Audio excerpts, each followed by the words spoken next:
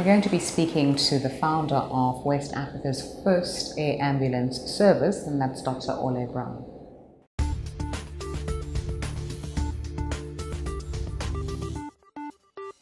It started almost 10 years ago now. Wow. So I feel like a business old-timer.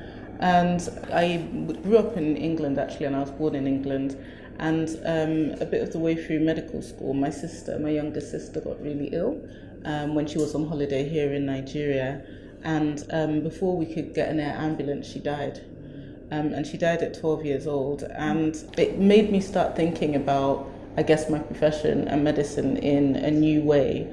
It made me start wondering if there was anything else I could do apart from like just staying in England and working for the NHS that could really make an impact in Africa. So I'd never really lived here before. So I came on what I thought was going to be like just a fact-finding feasibility type study trip, but then I just never went back. So that's really the story of how the company started. And it started with the aim of tackling what I believe is one of the biggest health problems in the world, which is logistics. I think lots of people die not because the help they need is not available anywhere, but it's just they were unable to get to the right medical facility within the right time frame. And I think air ambulances are very good at solving that problem. And what operationally then do you do? And do you cover all of West Africa or just Nigeria? Yes, so we cover all of West and Central Africa, and we're the leading air ambulance company in the region. So we cover all the way up to Burkina Faso, Cape Verde, and all the way down to Gabon and Central African Republic. So not only is it, a business which makes sense because there's a need, but you're saving lives as well.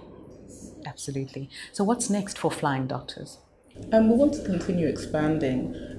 So I think there was an interesting McKinsey report. I think it came out last year. It was called Lions on the Move 2.0. And I think one of the things that they mentioned was most successful businesses have spread across Africa, got a very strong hold on their home country first. So that's what we're trying to do.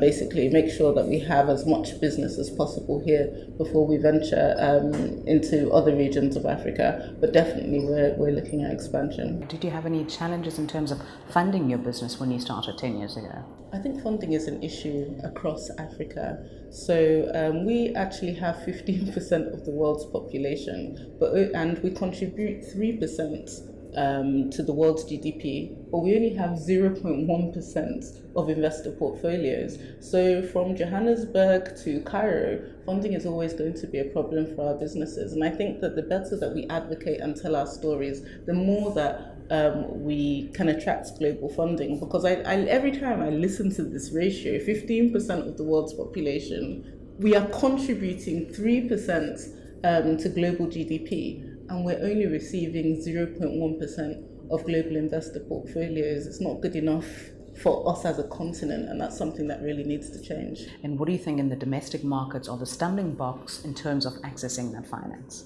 In terms of Nigeria specifically, again, I think I can talk about the continent because I think that a lot of the things that prevent Nigerian businesses from accessing funding are the same things that prevent businesses in South Africa from accessing funding. Although South Africa is a completely different world from the rest of Africa, I think, because at least South African businesses do have the markets are more liquid. So the value of the Nigerian Stock Exchange is about $30 billion. And half of that is one person. The value of the stock, the last time I checked the value of the South African Stock Exchange, it was about 900 billion. So it's not even double or triple or even 10 times. It's much, much larger, and there's much more liquidity in that market. But I think that still, when investors in San Francisco or New York or London think of Africa, they don't think of South Africa as separate or Kenya as separate or Morocco as separate. They think about AIDS, they think about war, they think about poverty, and they think it's not a good place to invest. And it's up to us to be able to sort of try and change that narrative so that we can allow our companies to grow and become globally competitive. So imagine the kind of growth figures that we've seen coming out of our countries are beginning to sway that narrative. Absolutely. So African companies actually outperform their global peers in terms of growth. And this is something that I tell every investor that I speak to try and change that narrative and try and attract more funding across the continent to our businesses, because it's this issue, I think, of creating global brands. And I think almost every other continent in the world has been able to have really huge global brands. So in America, of course, we all know the big American brands, we know the big European brands, and even in Asia, I mean, Samsung is out of South Korea.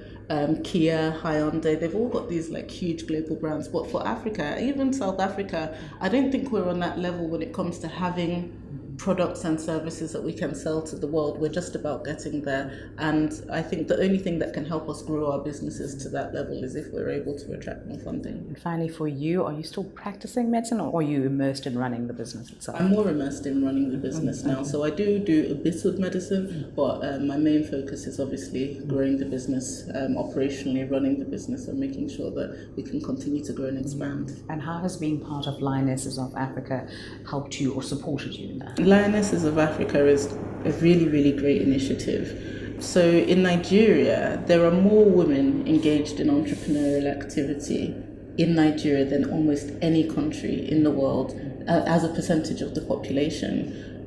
But the businesses don't grow, and those stories are not told. And I think Lionesses of Africa provides a wonderful platform for women to begin to tell these stories.